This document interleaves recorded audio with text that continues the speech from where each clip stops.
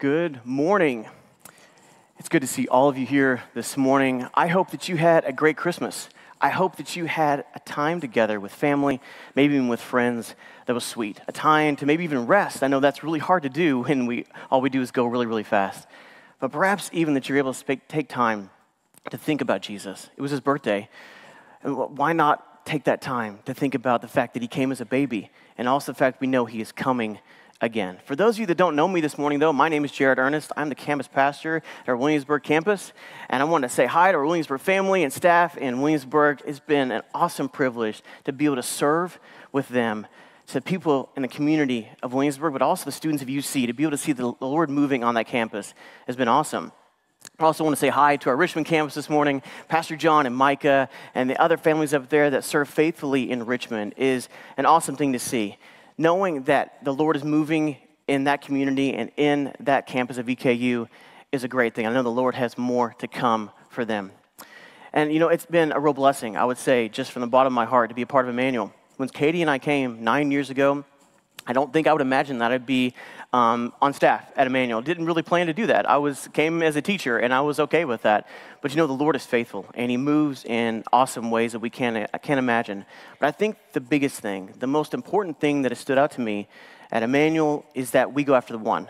We take the Great Commission to heart. We leave the 99 to go after the one. How often do we ask you what's your next step? How often do we ask you who your Waldo is? To go after that person that needs to know Jesus. And I think that is such an awesome part of what we do, and I'm glad that we take that seriously. But I don't know about you, when I encounter people at different walks of life, right, they have different beliefs. A lot of people even have an idea of who God is. Some are following him faithfully. Some have some kind of idea of who he is from some church background, and others may be running as far away from him as possible. But what I've encountered, and maybe more it's just the Tri-County area, but I think it's even different parts of the world and in the U.S., that people have an idea that there's this God of the New Testament, and then there's this God of the Old Testament. The one in the New Testament is loving, and he's forgiving, and he has mercy. But then there's this God of the Old Testament who is wrathful, and he brings judgment, and he is wholly just, and fire and brimstone, right? All that kind of thing. But to be honest, though, if we believe in God, if we believe in who he is, we believe the Bible as well. Guess what? The Old and New Testament are in the Bible, right? They're both there, so we have to believe and understand that he is the same God. That he is the God that is both merciful, yes, but he is also full of wrath. That he is the God that is wholly just, but he's going to forgive you for your sins. And I think that's something that we have to take to heart, but also when we share the hope of the gospel to other people, we also need to be aware of that where people are coming from, what they have going on in their lives. They may only see one side. But I think as believers in Jesus, we have to share that with them. But maybe even this morning, if you don't know who Jesus is, and I'm glad you're here, because we're going to spend some time in one of the latter minor prophets of the Old Testament. And we're going to spend some time talking about how God is going to bring judgment and calamity on the city of Judah, the nation of Judah, and really even leading up to where the city of Jerusalem is destroyed. But what we're going to see in this book, and we're going to be in the book of Zephaniah, by the way, is that God gives an opportunity for people to turn back to him, an opportunity for them to come back to him. He wants people. He wants that relationship. He desires a relationship with you, but also with the nation of Judah then. He wanted them to come back. He wanted that reconciliation. He wanted that fractured relationship to be healed, but he also knew he had to be judgmental. He also knew that he had to be just. He had to be righteous in his judgment in that way. So this morning, though, as we think about the God of the Old Testament, the God of the New Testament, and what it means of who God is, his character, and who he truly is, Hebrews 8:3 kind of gives a little bit of a thought of this, because God doesn't change. Amen, that he does not change. That what we read in the Bible is who he is. And 8:3 of Hebrews says, he is the same yesterday, today, and forever. And even Revelation 22:13 says that God speaking when John, the apostle, wrote this, I'm the Alpha and the Omega, the first and the last, the beginning and the end. So if we believe that God, the Old Testament and the New Testament are the same, and we also believe his holy word, then we have to believe that God is who he says he is. He doesn't change, and thankfully so. So this morning, as we spend time in the book of Zephaniah, we're going to see this coming judgment and the warning that Zephaniah lays out to the nation of Judah, but also a coming judgment that we have not seen yet ourselves. But in the midst of that, Zephaniah is going to say, hey, God is telling you that you can still come back. You can still repent of your sins and come back to him. And that is an awesome, vivid picture of who God is. that he is just, with a passion to rescue the world from human evil and the violence humans do to each other, but also that he is love, that he wants to create a world where people can find love and peace and security in him, perfected. So the title of today's message is The Day of the Lord. And to set the stage a little bit, give a little historical context, Zephaniah is proclaiming this warning. He is prophesying what is to come to the nation of Judah because there is a judgment that's to come. They have fallen far away, but after they had fallen far away, King Josiah rose to power. He was king in Judah, and Josiah is described as a man, a king that did what was right in his own. He did in the eyes of the Lord, and walked in all the ways of David. He did not turn to the right or the left. He followed the Lord as the Lord commanded. And you can find that description in 2 Kings 22, verse 2. Because see, King Josiah had seen what the previous king, King Manasseh, had done. He had led the nation away from God. They had decided to worship other idols. But Josiah set reforms in place. See, he wanted to restore the nation of Judah back to God. And ever since Zephaniah's great-great-grandfather, Hezekiah, the nation had been far from God in so many different ways. And Josiah knew that he needed to do the right thing to restore them. So he restored the temple. He set the Feast of Passover back in place. And during his reign, the nation actually came back to the Lord. They were able to, in practice and in worship, be able to worship the Lord. But as rebellious people do, and as we often find ourselves doing, once King Josiah was killed in battle, the nation fell away. But they didn't fall away just as they had before. No, they fell even further away from God, even more rebellious than they had been before. And because of their rebellious nature, that is why Zephaniah is proclaiming and prophesying this coming judgment on the nation of Judah. And that's where we're going to look today. So if you can open your Bibles this morning, or you can even turn in your devices, and you can even go to our app, We Are IBC, if you don't have that. You can follow our notes there, but maybe you even brought a journal this morning. I know sometimes I like to bring a journal. You can even write notes as we go. That would be great as well. But verse 1 of chapter 1 of the book of Zephaniah says this: The word of the Lord that came to Zephaniah, son of Cushi, son of Gedaliah, son of Amariah, son of Hezekiah, in the days of Josiah, son of Ammon, king of Judah. I will completely sweep away everything from the face of the earth. This is the Lord's declaration. I sweep away people and animals. I will sweep away the birds of the sky and the fish of the sea, and the ruins along with the wicked. I will cut off mankind from the face of the earth. This is the Lord's declaration. I will stretch out my hand against Judah, and I will against all the residents of Jerusalem. I will cut them off. I will cut off every vestige of Baal from this place, the names of the pagan priests along with the priests. Those who bow in worship on the rooftops, the stars in the sky, those who bow and pledge loyalty to the Lord, but also pledge loyalty to Milcom. And those who turn back from following the Lord, who do not seek the Lord or inquire of him, be silent in the presence of the Lord God, for the day of the Lord is near. Indeed, the Lord has prepared a sacrifice. He has consecrated his guests. Point number 1 in your outline. On the day of the Lord, God will come in judgment. Verses 2 through 3 clearly point out that the Lord is coming in judgment against all living beings. The judgment is described in terms of a decreation. Notice here that the description is in reverse order of how they were created: man, beasts, birds, and then fish. And if you think back to the days of Noah, the flood was kind of a decreation itself, because the Lord had seen the wickedness of man's heart, and he sent the flood to wipe out mankind except for Noah and his family. And it's even described then that man's heart, every intention and the thoughts of man's heart was evil continually. But you look at verse 4, it clearly calls out the nation of Judah and their worship of Baal as well. See, verse 4 says, the Lord will put an end to false worship and cut off Baal. Because at the time, the nation of Judah was worshiping Baal, but also worshiping the Lord. Like they would go worship the Lord and then turn around and was like, okay, I'm going to go worship Baal now. And that was not okay.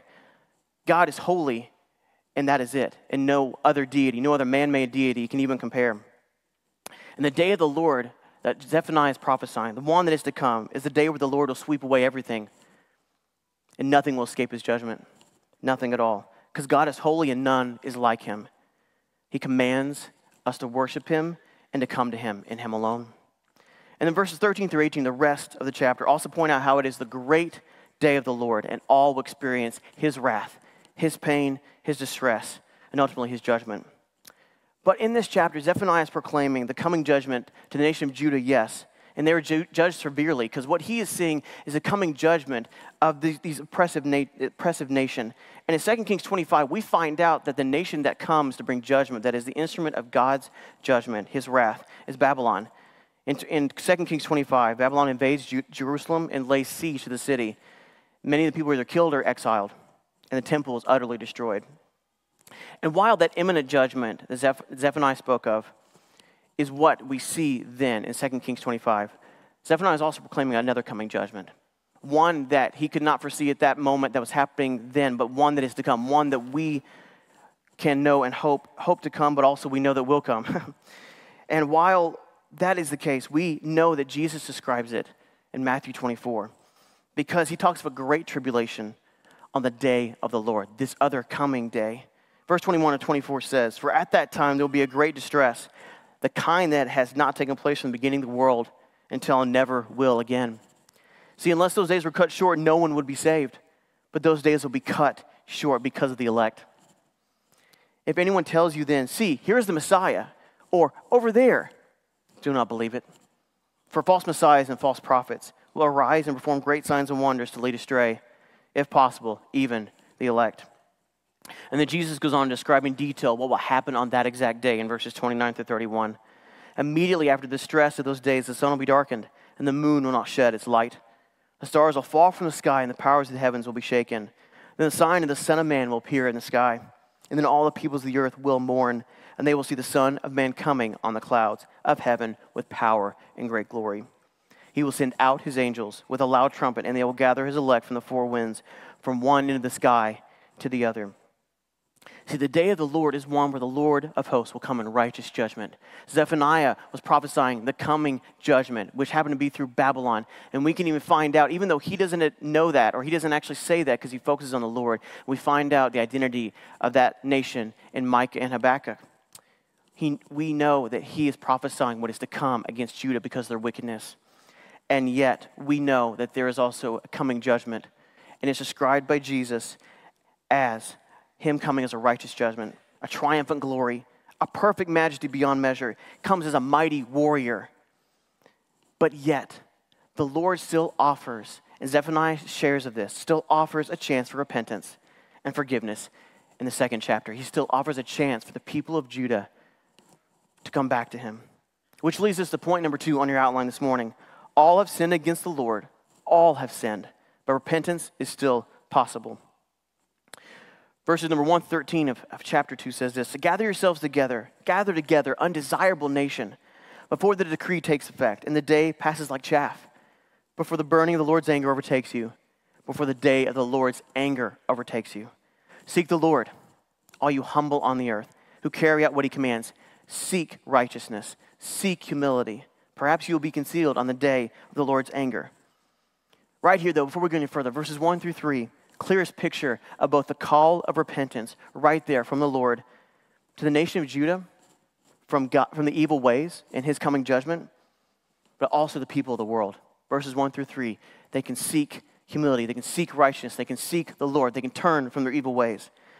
Don't miss that in verse 3, because he commands them to repent and believe in God, that he may conceal them on that day, because it sounds like to me that day is going to be pretty crazy, beyond what we can even imagine in terms of his judgment. But he's calling the nation of Judah to come to him.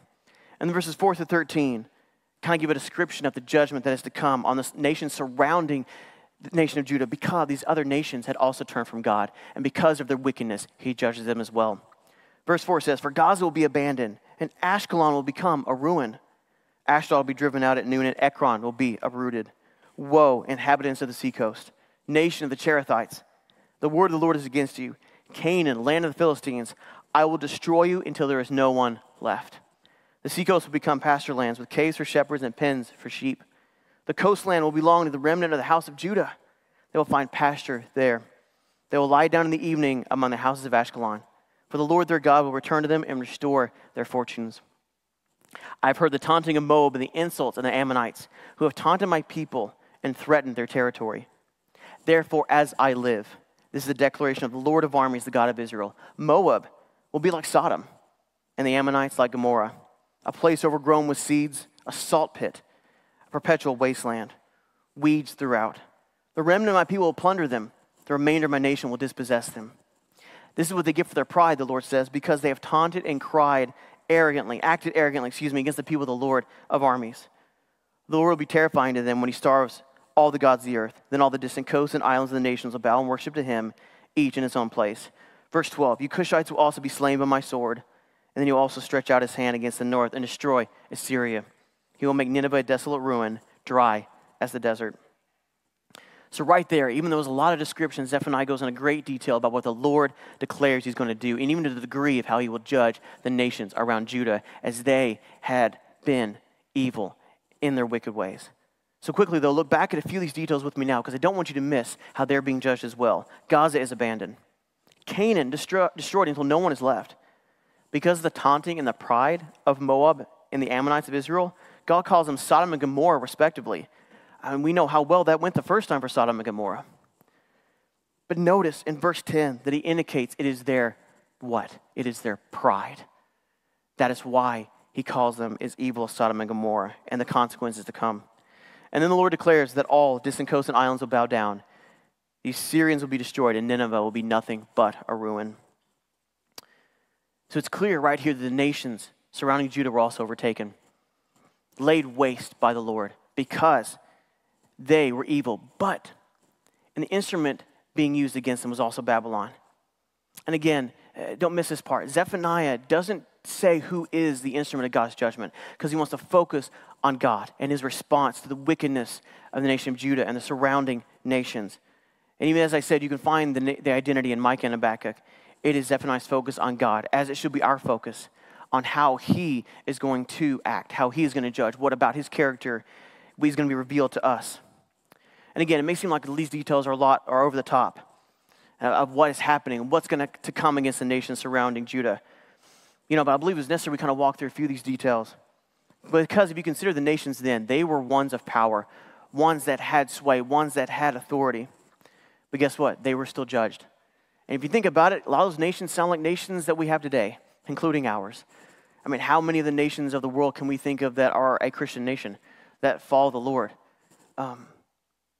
But if we believe in God and trust in his holy word, then we know and trust that he will judge us, judge our nation, and judge every nation on the earth and every people on the world. And that is the truth of the word. But as you think about that, and as I thought about that myself, as I was preparing for the sermon and thinking through and reading through Zephaniah, what about your own heart? What about your own position where you're at this morning? Because we know that the heart was evil. The heart of man was evil in Judah as well as the surrounding nations. But what about your own? Where are you at this morning? Romans 3:23 says this, and it's very clear from Paul. For all have sinned and fall short of the glory of God. Everyone has fallen short. Every single person will be judged. But don't lose sight here. Don't lose sight in that judgment that God has called people to repent, right? He's given them a way back to him, to seek him. He's allowing people to come back to him. Even now, we should seek the Lord, seek his righteousness, and seek a humble heart in him. Because regardless of where you're at this morning, regardless of the day after Christmas, what's going on in your lives, you too can turn to God, repent of your sins, put your faith in him. Because Romans 10:9 says, if you confess with your mouth that Jesus is Lord and believe in your heart that God raised him from the dead, you will be saved. You just have to repent and believe. You just have to come to him and believe. And what does repentance even mean? It's a word that gets thrown around in church often, but if you think about it, it is a 180-degree turn from where you're going. If you're going this way, it is going the other direction. Absolutely. It is not who you were and what you were before. It is going the opposite way, the complete opposite way. And we believe that way to be towards God. Myself, I've had many times where I have been so angry and so frustrated. And usually it's been my pride. It's been whenever I've made a mistake. And my logical mind, I think, well, I shouldn't make that same mistake again. That's why should I do that? But it's when I've made the same mistake again. Or I think I've outsmarted myself at times. It's like, I'm not going to do that again. No, it's whenever I've done that I've been so angry, been so frustrated, that I was beside myself, that I didn't understand why I was doing what I was doing. And I'll be honest, I've had shouting matches with God. I don't know about you, but I have. I've had nowhere else to turn my frustration and my pride, my selfishness, what I think I should do, how perfect I think I should be. And yet the Lord, every single time, hears me and he loves me anyway. He forgives me and still lets me come back to him, even whenever I have been an affront to him, even whenever I said things I should not. And time again, he's shown me that if I turn 180 degrees and follow him as opposed to what I think I should be doing, it is so much better to follow him and to go towards him. Even Lamentations 3:22, chapter 3, 22 and 23 gives us a good reminder of this, of who he is. Because of the Lord's faithful love, we do not perish, for his mercies never end. They are new every single morning. Great is your faithfulness. Great is the faithfulness of God, that despite who we are, despite the nation of Judah and their wickedness, he was still their people, and he is still our God, and we can still come to him. That is good news, that even though all have fallen short, you and I have fallen short, we are so wicked and he is so holy, we could not come to him. The Lord still allowed us to come back to him, and he still wants to restore us to him. He made a way so we could repent and come back to the Father. And that's why point number 3, and finally, is that God demonstrates his grace by restoring his people to himself. That restoration, think on that. Because Zephaniah describes that as the Lord lays waste to the power and prestige of the surrounding nations, as well as the Judah, he will gather them to himself, to purify them through his judgment, and to remind them that he is God and God alone. Verses 6 through 8 of chapter 3 says this, I've cut off nations, their corner towers are destroyed. I've laid waste to their streets, with no one to pass through. Their cities lie devastated, without a person, without an inhabitant. I said, you will certainly fear me and accept corrections. Then her dwelling place would not be cut off based on all that I had allocated to her. However, they became more corrupt in all their actions. Therefore, wait for me, the Lord says. This is the Lord's declaration, until the day I rise up for plunder. For my decision is to gather nations, to assemble kingdoms, in order to pour out my indignation to them, all my burning anger. For the whole earth will be consumed by the fire of my jealousy. See, right here in verse 6, Zephaniah describes how the Lord will lay waste to the structure, to the abilities of the nations, to the infrastructure they had, and even the power that they thought they had.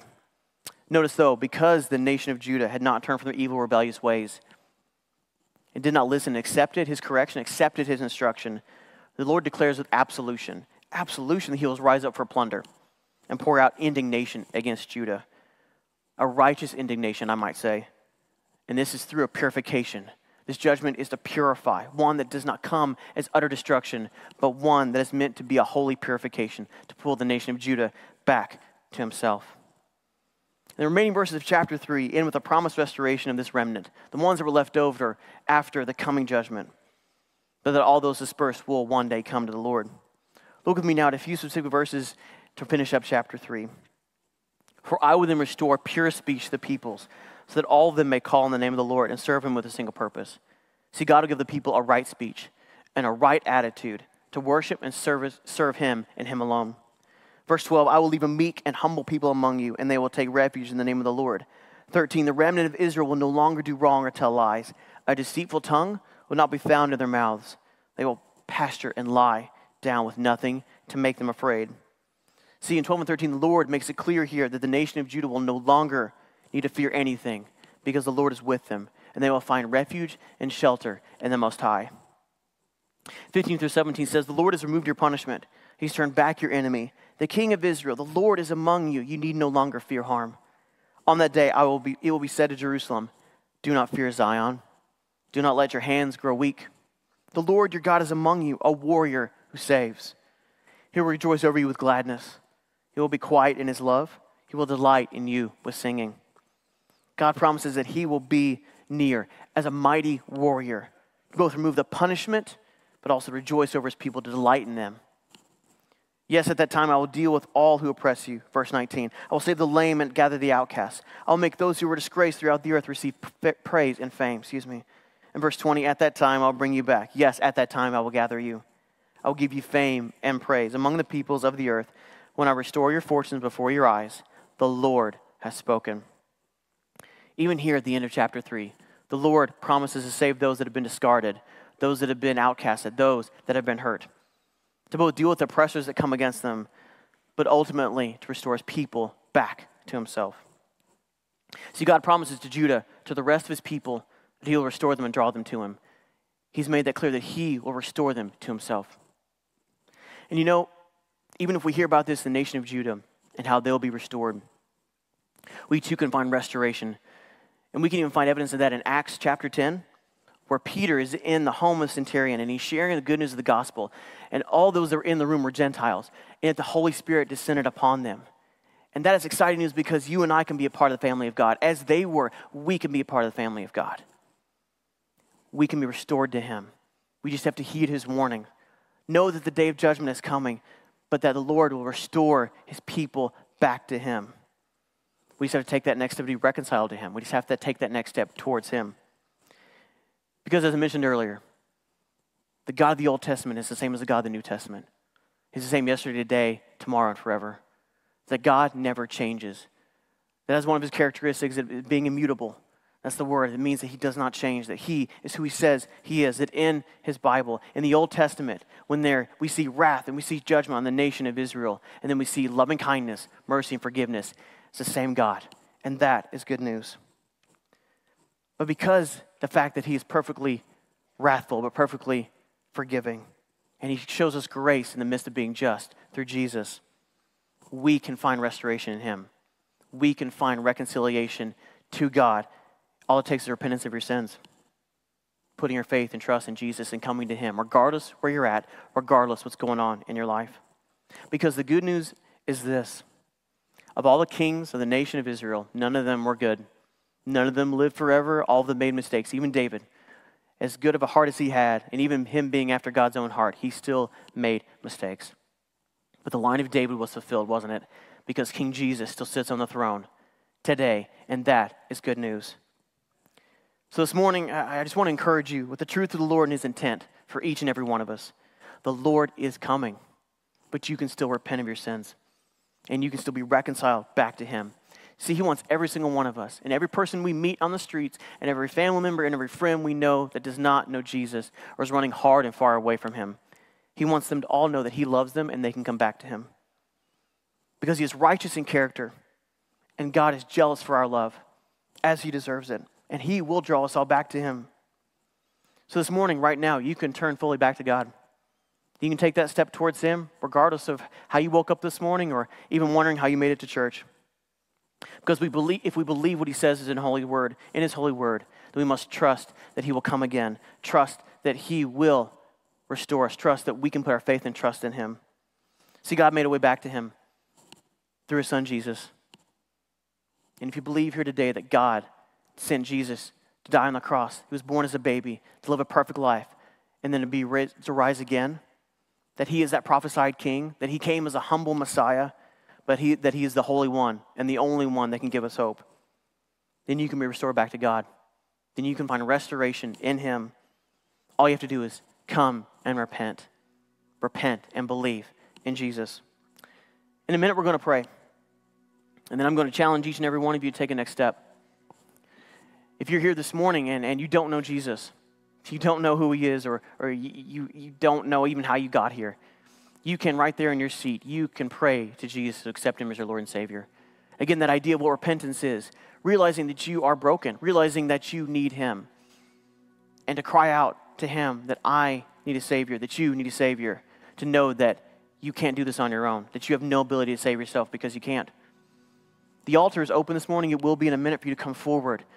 If you want to pray with me, I'll be down there. I'd love to pray with you. I know there'll be others here that'll pray with you. But what if you are following Jesus as hard as you can? We all have a next step, right? Maybe you need to ask someone to come with you to pray with them. Maybe you just need to come and drop to your knees and cry out to the Father, knowing that even though you are a believer in him, you've not been following him like you should have been. And you have fears on your heart. There are things weighing on you that you can't possibly handle yourself. That's what Jesus wants to know. He wants you to share that with him. I'm the first to admit that I don't like to ask for help. But I've had to fall on my knees and ask the Lord for strength and guidance and direction because I know that I can't do it myself. But perhaps you just need to come and pray and intercede for someone else. The altar is open for you this morning to come and pray. What better thing to do the day after Christmas on a Sunday here in church to go and spend time with Jesus? Nothing better, I don't think. So this morning, what is your next step to come forward? Just come and spend time with him. Come be reconciled to him. Come to him. Repent of your sins, put your faith and trust in him. Would you stand with me as I pray? Father God, this morning, I am grateful, Lord, that you didn't just make us and leave us, God. You did not just create us to leave us where we're at. No, Lord, you give us a purpose. You give us a plan every single day. And God, even if we've known you for a time, perhaps, Father, we've even grew up in church at one point, or God, we don't have any idea who you are and we were invited and we showed up this morning. Lord, I pray that you are more real to the people in this room, the people online, Father, the people in Williamsburg and Richmond this morning than you ever have been. I can't imagine how this year has been for everyone. But Lord, I know without a shadow of a doubt, Lord, that you are truth, that you, God, do not waste our pain. When we've had terrible experiences, Lord, you still use that to grow us, to stretch us, but also to give us a witness for those that need to hear it. But Lord, also that you are who you say you are. God, that you are the King, the Messiah, the God, the Yahweh, Jehovah, the Holy One of the Old Testament. And yet, God, you are also the God of the New Testament. And you sent your Son, Jesus, for each and every one of us. So, Lord, this morning, I pray, Father, that you will prick the hearts of those that are here. That people will take that step of obedience to come and cry out to you, Lord. The altar is open for people to take a next step, to commune with you, Father, to share what is on their hearts, Lord, perhaps even to pray with you. But ultimately, Lord, if someone is here that does not know you as the Lord and Savior, I pray that before they leave, Lord, that they will know without a shadow of a doubt that they have given their life to you, Lord, that you are now the Lord of their life. God, thank you this morning for who you are. Father, that we could spend time together in your word. Lord, that even in your Old Testament, even in a minor prophet that most of us probably have never read, Lord, that we can see who you are. That God, you are holy, truthfully, just, and wrathful, yes, but God, you are merciful and loving, and you are just God, and that is awesome. Lord, thank you this morning for that truth that you show to us right now, but also every day. Lord, we thank you for all these things. Father, we give you all this. And it's in your most holy and precious name we pray, Father God. Amen.